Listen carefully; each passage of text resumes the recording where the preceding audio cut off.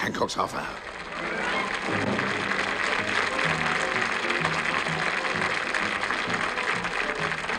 This is the blood donor, which is the very famous one. Mm.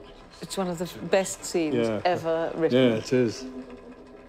All having their cups of tea, lovely. Good afternoon, sir. Good afternoon. I've come in answer to your advert on the wall next to the Eagle Laundry in Pelham Road. An advert? Yes, your poster. You must have seen it. There's a nurse pointing at you, know. I believe she's a Red Cross lady, actually, with a moustache and a beard. It's penciled in, of course.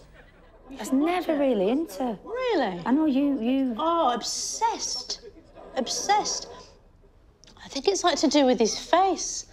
I think he's got a really interesting face to watch and all the little subtleties in it. Now, this won't hurt. You'll just feel a slight prick on the end of your thumb. Well, I'll bid you good day, then. Thank you very much. If you want any more, don't hesitate to get in touch with me. I first heard it on the radio. Yes, it started off as a radio show, didn't it? Yeah. Not that many people had a telly. Got the telly in 1953. We all got it for the coronation, I know.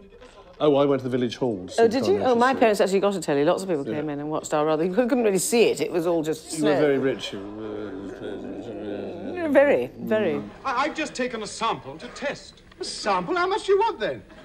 Well, a pint, of course. A pint? Have you gone raving mad? He was reading off idiot boards. Could you see him? He would look every now and then. You look at him carefully now. Yeah, he's reading. His lines are all over the set. A pint is a perfectly normal quantity to take. You don't seriously expect me to believe that? I mean, I came in here in all good faith to help me country. Because I thought, oh, he's a really... What a consummate performer he is, because it looks like he's in the scene, yet he's keeping an eye on the audience and the camera. So that was actually him. No, he's having a look at the cue cards.